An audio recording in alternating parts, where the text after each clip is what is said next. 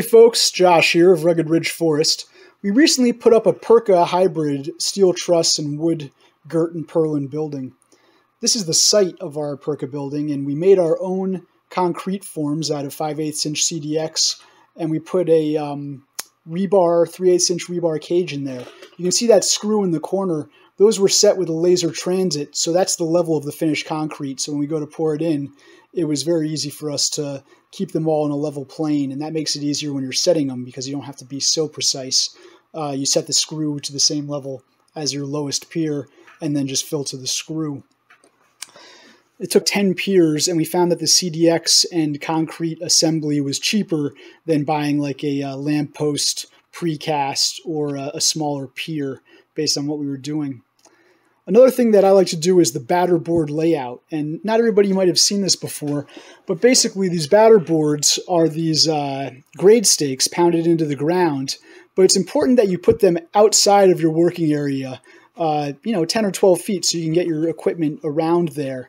You then connect them with a horizontal grade stake, and using your laser transit, if you can get all of those level, maybe about 4 inches above your finished grade, then you can use a carpenter's speed square to just make sure that all of your corners are lined up. And what's nice about that is you just move a screw and you can square your building, and you can drop the lines and get them right out of the way when it comes time to work. So while we're setting them, we would, mark it out, put a little spray paint down, dig a hole, drop our line, dig a hole where the spray paint was, and then put the pier form in there, and then wiggle it around based on our string until we were in perfection. That way this batter boards stay in place, they don't get knocked, everything is level, and it makes for a really nice assembly process and finished product. That's how we like to roll. Here you can see Joseph using his skid steer to unload the Perka trusses. They came on this 18-wheeler truck, and I sped up the video a little bit, but it was very easy for us to unload. They came banded together, about 5 trusses in a bundle. They were about as much as one man could lift from the middle, 2 men, 1 on each end, and you could move them. Here you can see our method of lifting the posts or the wall legs. And we used an HR-18 mini excavator, Terex, a pretty small machine, about 11,000 pounds, and we lifted with a chain pretty high up on that little webbed leg. And then we set it onto 2 pieces of threaded rod embedded in the concrete.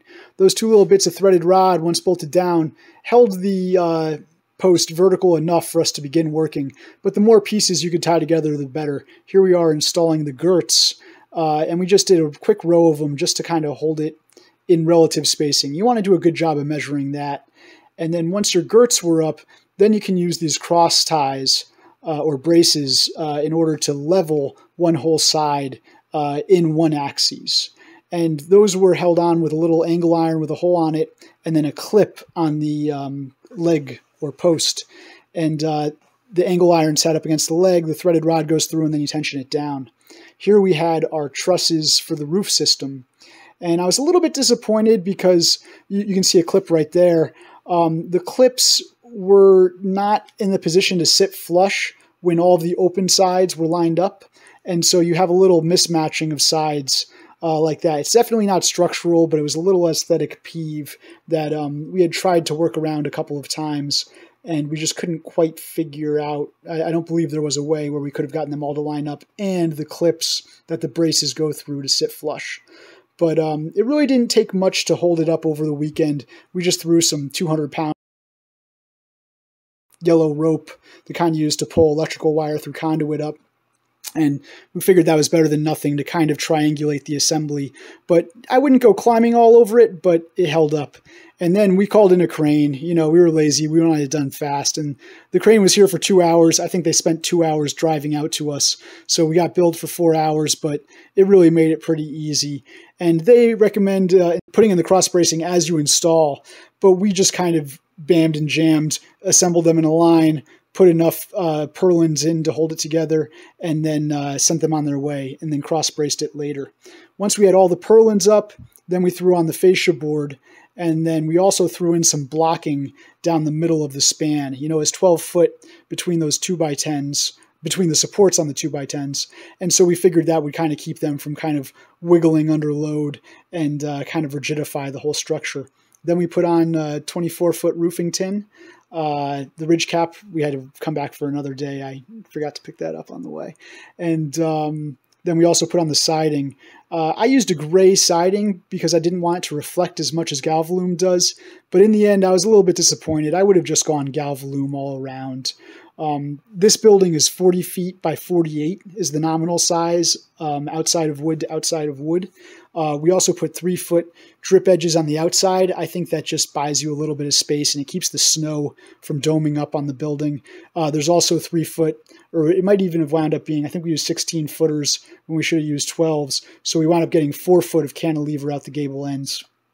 We used a pallet on the skid steer in order to set that tin, and we had to cut out, little bird's beaks, or excuse me, not bird's beak, but a little square cutout around the corners to get it up there. But it wound up coming up pretty good, and we did it in about 2 weeks and change. And we had some downtime here and there, and we kind of spread it out. But I think that a good crew who knew what they were doing could jam a building like this up in 2 weeks from concrete and up. If everything is in order, the building really does fly up. And there was a little bit of head scratching on the woodwork, as there always is. How do they want us to do it versus how are we used to doing things? But it was nothing that would hold up 2 men and a boy, or 2 folks and a child from getting it all done in one fell swoop. Hey folks, I hope you enjoyed our overview of setting up and installing a Perka building.